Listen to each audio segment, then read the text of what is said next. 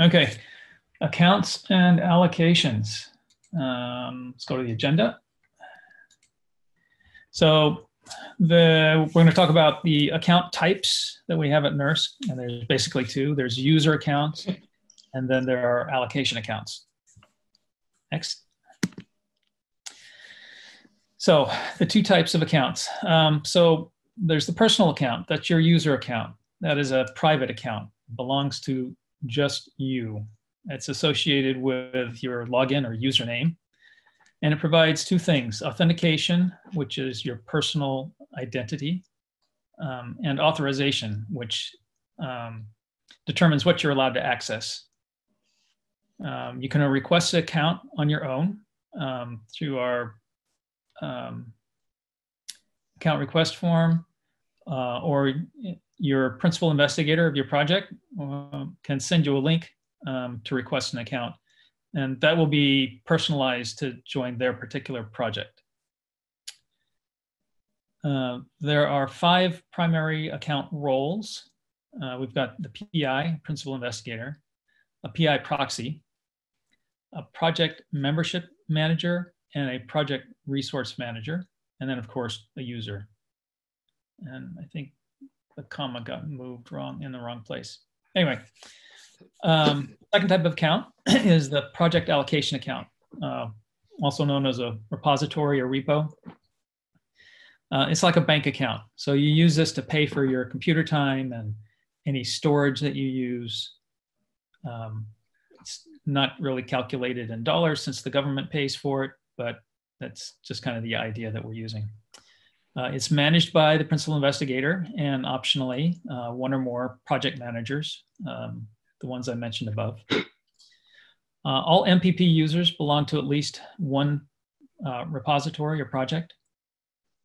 And an individual can belong to more than one project or repository, but they will have one default project designated, and that can be set in Iris, which we'll talk about later on. And next.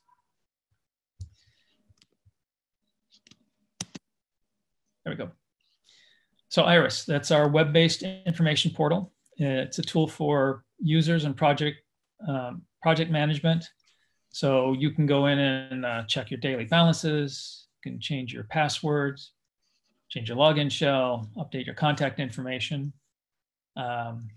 The PI and project managers can manage the membership and allocations. And you can run reports on various things, which I forgot to add in there. Different types of things like how much time your project is used over a certain time period, different types of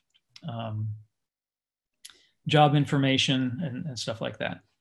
And the website is just iris.nersc.gov. Next. Okay, so our account policies. So all users must sign an appropriate use policy form. This is currently integrated into the account request process. So if you fill out a form to request an account, before you submit it, you'll be shown the appropriate use policies. You have to agree to it, click on a CAPTCHA thing or a Google. I forget which one it is. One of those things that proves that you're not a robot. You can also go and go back and look at the actual policies if you use this URL, iris.nersc.gov/AUP. So we have our password policies. Currently, it's set to you have to change your password every 6 months. That will soon be changing to 1 year. If you haven't changed your password in this past 6 months, you probably recently received an email saying, hey, you got to keep up to date. You should not share your password with anybody. And we don't need to know what your password is, so please do not email it to us. If you do that, we'll have to disable your account and force you to reset it one more time. When you're trying to access systems like Cori, you will get logged out if you enter your logins incorrectly, your password incorrectly 5 times. but you can log into Iris to automatically clear those. Of course, if you have a problem with your password and you can't log into Core, you probably won't be able to log into Iris either. So if you go to the Iris login page, there is a link that will let you reset your password. And if all else fails, you can always send an email to account support for help. Next. So password roles. So when you set your password, we have a little password strength meter, and your password has to register as either safe or very safe. There's no complexity rules regarding whether you have to use upper and lower case or digits, special characters. But some of you who might have been around for a while, you know that we've had this format where you can use all those special characters. The newer method we're using is like this one that has the words all concatenated together with dashes. Something that's easy to remember but hard to break. There are passwords that sometimes do get past the strength meter, but we do encourage you to try and come up with something that's either more complicated or like this new method of using the words that you can remember concatenated together. And this, okay? So that's all right. So in addition to your password, we're also using multi-factor authentication. So this provides an extra security layer when you're accessing NERSC. It's required for all users.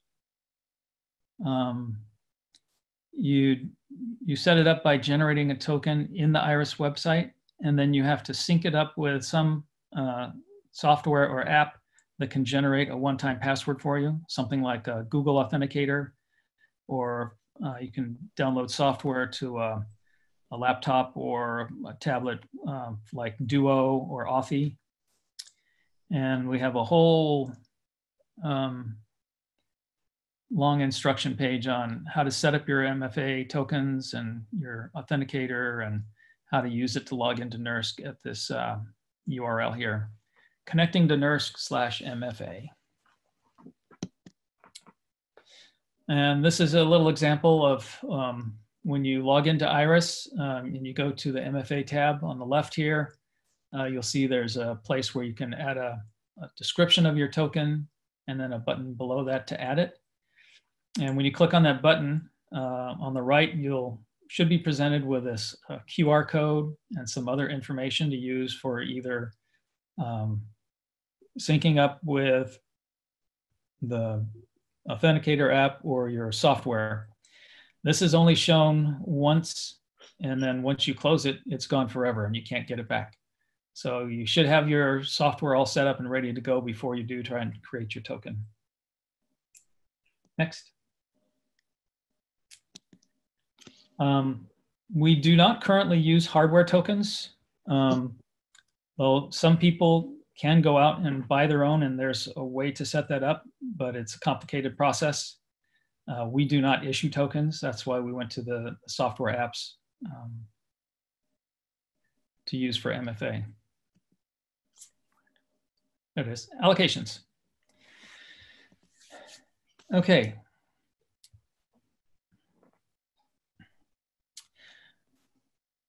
Okay, so principal investigators, PIs, apply for computing allocations through ERCAP, the Energy Research Computing Allocations process. It's accessed through the NERSC Help Desk system, which you can reach through ercap.nersc.gov. It is used to request your original project, and you also have to submit a renewal request every year, typically in late summer.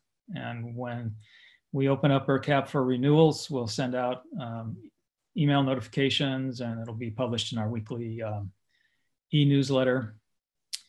The information that we collect, things like science objectives and approach, your resource requests, things like how much computer time is needed, how much storage space on the community file system and archival storage.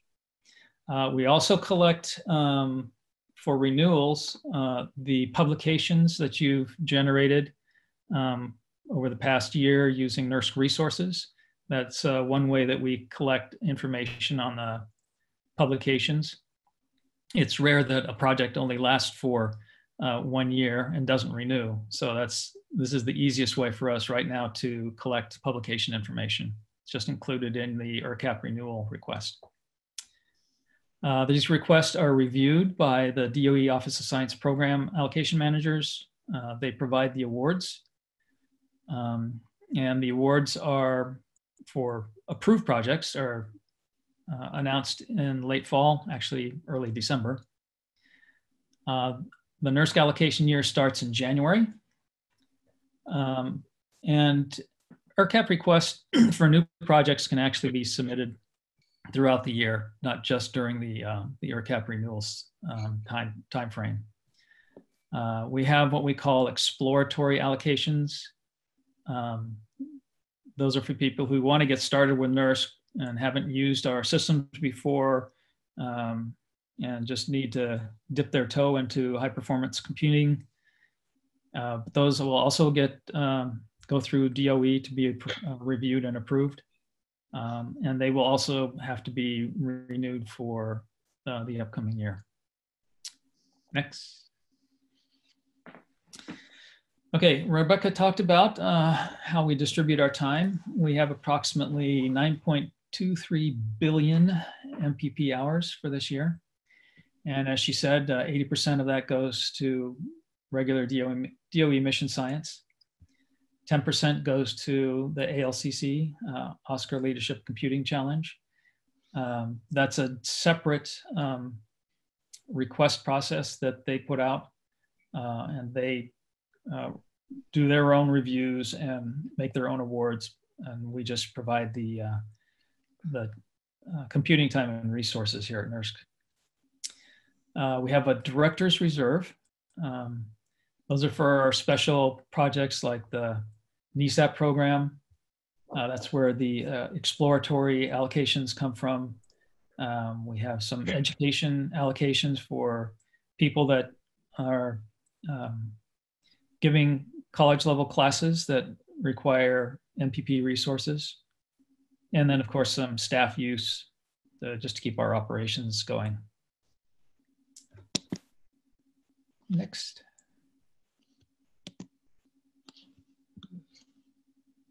There we go. Oh. Am I done? No, it's not quite so. I think so.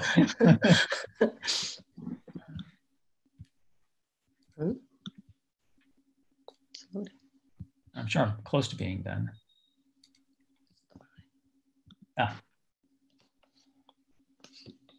This is very important to most people. Running out of time. Okay, so the computing allocations are managed in two different ways. So the project gets a basic award from DOE for a certain amount of time to run. And then the principal investigator will distribute that to the users. So the PI will determine how much each user in the project can use of the total allocation, either as a percentage or as a fixed number of hours. So if you as a user run out of time, you can still submit your jobs and they'll go into the overrun queue. That's if your project doesn't have any time left at all. But if your project does have time left, you do need to contact your PI and request from them an increase in either your percentage or number of hours. So if the total project runs out of time, the PI has to contact the DOE Office of Science Program Allocation Manager that they were awarded the time from and request additional time from them. Typically, the Office of Science programs will keep some time back, although sometimes there's a run and they don't have any time left, and you're kind of stuck in overrun queue.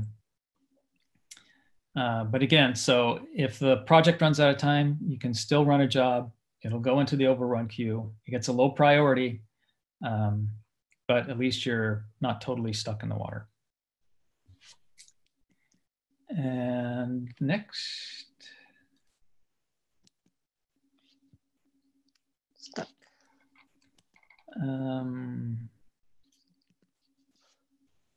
Okay. So there's a question, what are penalties of running in the overrun queue? Other than the fact that it's very low priority, I don't believe there is any, but I'll leave that to the people who are more familiar with that to answer. Anyway, here are some resources, the different URLs and where you can find other information about your accounts, allocations, how usage is charged, setting up your MFA, etc. And if you want to contact us and you need help, the help.ners.gov is our help desk system. You can log in there with your username, password, and MFA one-time password and submit a trouble ticket, or you can send email to either accounts@ners.gov for account problems, allocations@ners.gov for allocation support problems. And I think that should be it now.